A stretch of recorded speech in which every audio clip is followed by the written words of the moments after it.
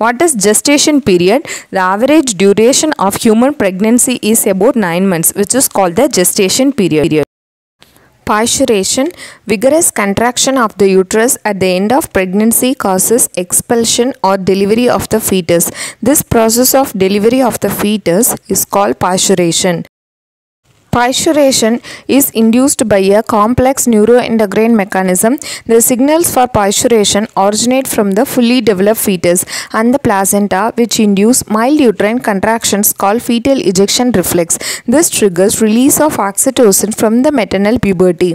Oxytocin acts on the uterine muscle and causes stronger uterine contraction, which in turn stimulates further secretion of oxytocin. The stimulatory reflex between the uterine contraction and oxytocin secretion continues, resulting in the stronger and stronger contraction.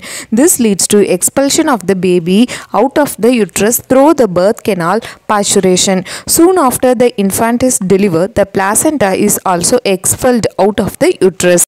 The mammary glands of the female undergo differentiation during pregnancy and starts producing milk towards the end of pregnancy by the process called lactation. This helps the mother in feeding the newborn. The milk produced during the initial few days of lactation is called colostrum, which contains several antibodies, absolutely essential to develop resistance for the newborn babies. Breastfeeding during the initial period of infant growth is recommended by doctors for bringing up a healthy baby.